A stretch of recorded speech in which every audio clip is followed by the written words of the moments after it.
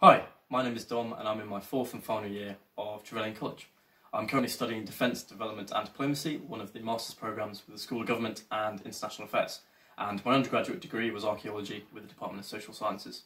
As a result, I've been a member of both the Junior Common Rooms, the JCR, and the Middle Common Room, the MCR, the representative undergraduate and postgraduate student bodies responsible for student experience in college and the operation of college activities and events, a job they do very well.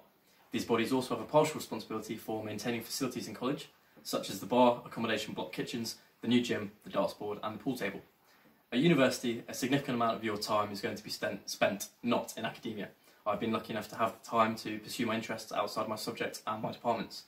I play and coach rugby and lacrosse, I play darts and I sometimes play hockey for college, and I'm a member of the Charities Committee, which organises fundraising events throughout the year.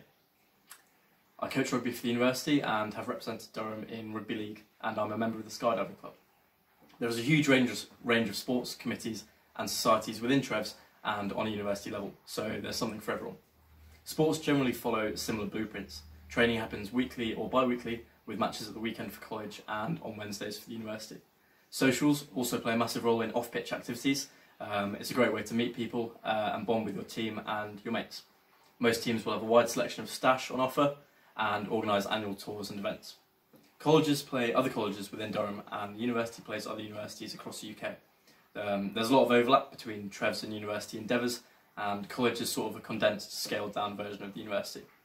Sports take place down at the newly refurbished Maiden Castle sports facility, which is run by Team Durham. I'd definitely recommend taking a look at their website, as well as that of the Students' Union. Additionally, many of the college and university sports teams have their own Instagram pages and Instagram accounts. I'd recommend taking a look at the ones that you're interested in. Even though we're a relatively small college, we punch well above our weight in most intercollegiate team and individual sports. If you play sport or have a passion or a hobby, it's more than likely that you can do it. If not on a college level, then more than likely at a university level. And if you can't find what you're looking for, it's always possible to set up a new club or a new society through the Students' Union. If I had to describe Trevs in one word, I would say opportunity.